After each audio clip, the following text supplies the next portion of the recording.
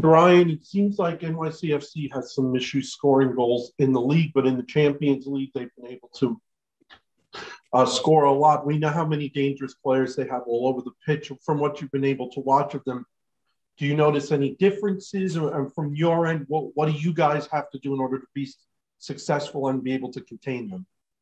Well, look, I've been trying to fight a narrative that we were not good in our league form and good in our Champions League form here in Seattle earlier this year. So I don't buy into the fact that NYC is struggling to score goals. I mean, they've got too many talented players.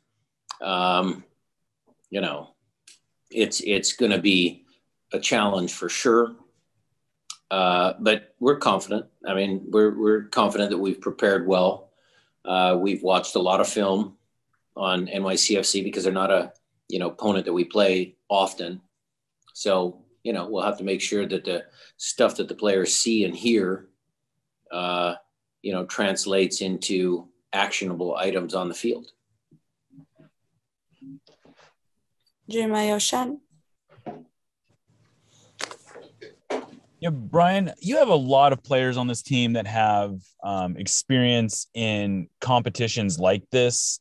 When you're playing another MLS team, does there still value in that sort of competition? Is that maybe less so? Just kind of looking to understand if that sort of like international competition is the experience in these kinds of games really matters or not. Well, Jeremiah, if you go back a few years to when we had two-legged playoff series in MLS, there were certain tactics and, things that you thought about differently than, one game knockout playoff type situation. So whether it's an international competition versus an MLS club, or whether it's versus a Mexican club or Honduran club or El Salvador, I mean, it doesn't really matter. It's still a two-legged series. So there are some nuances there that we, have experience in, and I think that'll certainly help us. Masvita. Yeah. Hey, Brian, just the whole 90 minutes is important, right? And how much have you kind of stressed that in terms of just start strong, stay compact, and then obviously finish strong to the club? Well, we're going to stay compact. We're going to finish strong. I mean, 90 minutes is critical. Getting off on the right foot, helped us against Leon. But anything can happen. So it's actually 180 minutes. We'd love to have a positive result at home. But if things don't quite go our way or it's a tighter series, then, we'll be ready for it. I mean, we've shown that we can win away from home. I think our road record in MLS is pretty darn good. So. Last question with Jada Evans.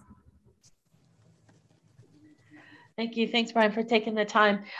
You haven't played them since 2019, and obviously your roster is vastly different except for a few players. But them with Taty, is there anything from that game that you can kind of glean, and can you also talk a little bit about him and the talent that he brings?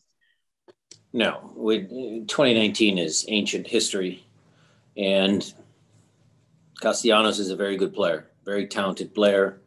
Was a big part of their championship run last year to win MLS Cup.